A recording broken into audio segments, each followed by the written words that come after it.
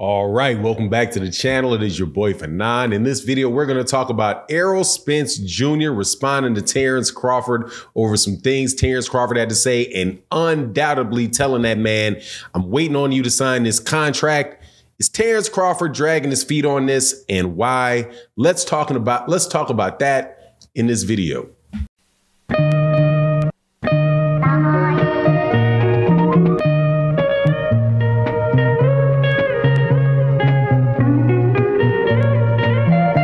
All right, welcome back to the channel. It's your boy Fanon. In this video, we are going to be in the welterweight division, talking about Terence and Errol. Once again, Errol takes to Instagram and responds to Terence Crawford, pretty much saying, man, look, dude, you taking all day. What you going to do, ish, or get off the pot. Now, before I get into that, though, let me welcome you back to the channel. If you are a longtime subscriber or a recent subscriber and supporter of the channel, thank you very, very much. People like you are the reason why we continue to do this channel. Thank you for watching the videos, sharing the videos, hitting the like button. It is greatly, greatly appreciated. If you are new to the channel, hey, accept my invitation if you like the video to hit the subscribe button, hit the bell icon so you can be notified of when we release more video. We typically have very intelligent boxing conversations that go on here, really good people in the comment section and in the boxing community. So make sure that you join by hitting that subscribe button, hitting that bell icon, and supporting the channel. So let's get into this.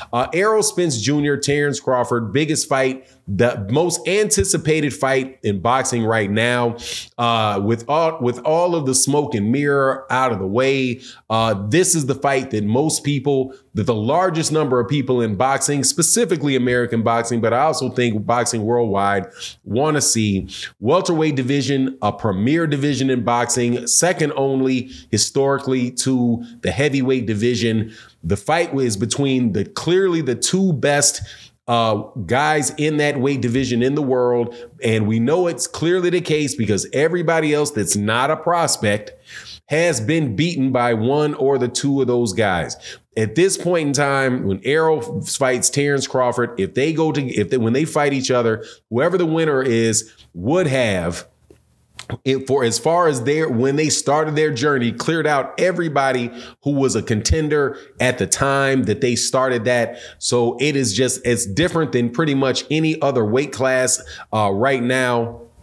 And the only exception being there's some young guys like Jerron Ennis who are out there. Now, they've been in contract. Errol Spence Jr. had confirmed that they had begun contract negotiations. He also confirmed that those negotiations are ongoing, that a deal has not been reached. There had been conversation out there from several people, from several sources, that the deal was done.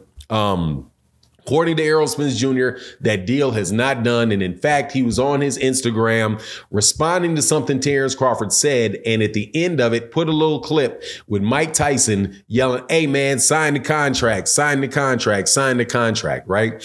Also, there's sources that if you know who you're looking at and you know what names they go by on their social media handles, people who are in the camp of Errol Spence Jr. that you see with him all the time also confirmed that fight is not done.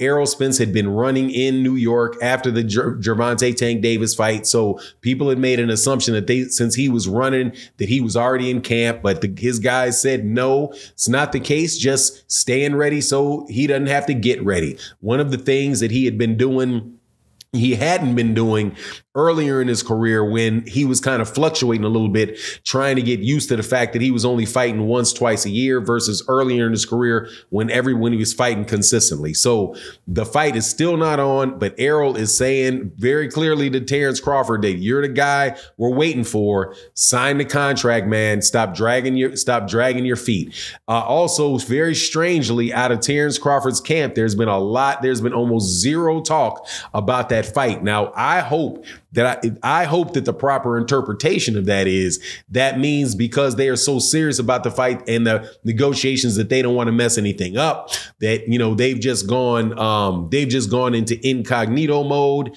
on that. So you don't have to worry about, you know, people, you know, hearing what's going on or making assumptions and messing up the negotiations. Now, what the words that had been coming out about the negotiations is that it is a financial issue that is what they're trying to get past. Now, who did that come from? That came from Steven Espinoza of Showtime. Steven Espinoza of Showtime said that. Now, why is it important that Steven Espinoza of Showtime is the one that said that the fight is more likely than it was? However, is this fight as big as Floyd Mayweather Jr. versus Manny Pacquiao?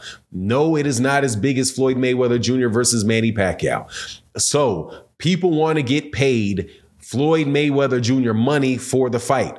That is not going to happen, and that is where we are. Now, there was other rumblings coming out from people that were close, that have clear access to people close to the camp, okay, said that Bud was looking for a very large guarantee. The number that was given was a $20 million guarantee and was looking at getting a 50-50 split of the pay-per-view of whatever else it is. Now, does that make sense? Yes, that does, because $20 million guarantee is something like Floyd Mayweather money. And actually, it is exactly the guarantees that Floyd Mayweather Jr. got when Floyd Mayweather originally signed that I think it was an 8-fight deal with Showtime, or 10-fight deal with Showtime, that was valued at like $220 million and was the biggest guaranteed contract that in the history of boxing at the time, which has since been eclipsed by DAZN's silly attempt to ruin Canelo Alvarez's career. However, it was $20 million a pop, $20 million a pop, $20 million a pop. And then he got pay-per-view on top of it. So when somebody says that they were looking for Mayweather money, that is exactly the money that Steven Espinoza paid Floyd Mayweather Jr. early, when Floyd Mayweather Jr. went from HBO to Showtime, right? So the $20 million is pretty much makes perfect sense. As far as asking for 50% of the pay-per-view and all of that, that also makes sense, because that's what Terence Crawford has said the entire time that he wants. Now, seeing is that, and we've beaten this topic up ad nausea. Whatever, we'll keep beating things up ad nausea until the fight happens. That is not necessarily going to be seen as reasonable by people who are truly representing Errol Spence Jr. And also know that the camps of when Errol Spence Jr., when you say Errol's going to get 60-40 or 50-50, that dictates how much money Al Heyman's going to make, right? Because Al Heyman is getting a percentage of the purse